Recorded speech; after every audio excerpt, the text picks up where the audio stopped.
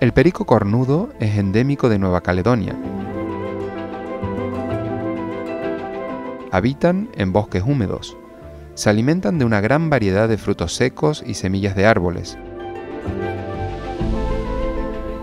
El macho y la hembra son muy similares, aunque las hembras son ligeramente más pequeñas.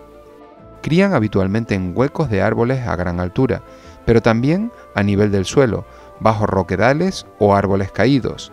De ahí su vulnerabilidad ante depredadores. Su tocado de plumas alargadas en la cabeza les hace destacar dentro del mundo de las citácidas. Su forma de caminar y de moverse también es característica, con muchas similitudes al género Cyanorhamphus, el grupo de los loros maorís. Es una de las 10 especies salvadas de la extinción gracias al Loro Parque Fundación. En la actualidad, la especie está catalogada como vulnerable gracias a las acciones de conservación que permitieron el control de depredadores introducidos en su hábitat, tales como las ratas. Es una rareza en la avicultura y está reservado para manos expertas.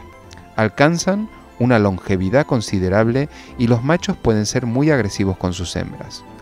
Esta especie se reproduce habitualmente en Loro Parque Fundación, la mayor reserva genética viva de loros del mundo, y puede verse en Loro Parque-Animal Embassy.